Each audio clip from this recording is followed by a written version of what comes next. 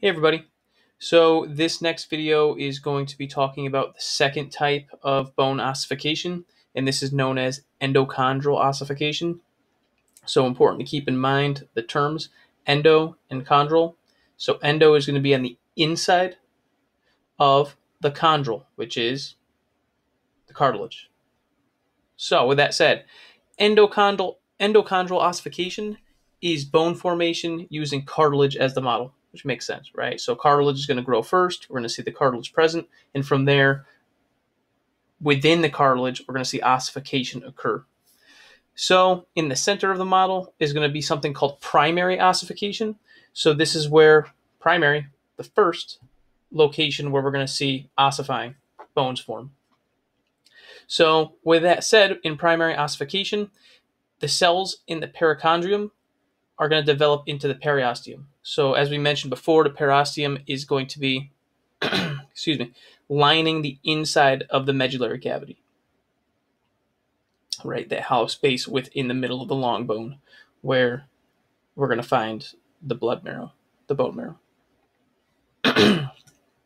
That said, in the center of this model, the periosteum is going to form, and then osteogenic cells are going to develop and produce bone on the outside of the periosteum, which makes sense because, again, if we're looking at the model, the bone marrow is going to be on the inside, right? So the first thing that's going to develop is that periosteum location, and then we're going to build bone on the outside of that. All right, so another image we can see right here. We start off with this cartilaginous model, so it's going to be cartilage, and then the periosteum is going to form. And then from there, we're going to start to see the bone growing on the direction outward of the periosteum. So again, where all the compact bone is. That said, that is primary ossification.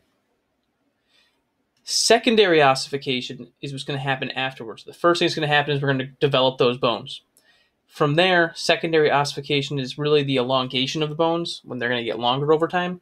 And at birth, we're going to see these secondary ossification centers form at the epiphyses of the long bones. In other words, these are going to be the growth plates. So going back to this image here, I know I'm going back and forth and all around, but going back to this image right here, we started off with cartilage. We started some primary ossification within the bone. And then eventually what's going to happen is you're going to see that the long bone is basically formed. And now we're going to start to see secondary ossification. Secondary ossification is going to happen at the epiphyses, as you can see right here. And again up top here. So at the ends of the long bone. From there, they're going to continue to grow and elongate. And as you can see right here, the bone's getting longer, but there's still these little white areas at the epiphyses where there's cartilage. That cartilage is going to continue to grow and divide. And by doing so, elongate the bones. And then ossification is going to continue to happen. Eventually, it's going to seal off. All right, and then there's no more epiphyseal plates, and there is no more growth plate. Same thing, and therefore growth stops happening. That's why during puberty and all throughout childhood, really, when children are growing, their bones are going to continue to elongate because of the presence of this epiphyseal plate. Growth plate. All right, eventually when it seals off, it's done growing, and then from there, your bones are as long as they're going to become.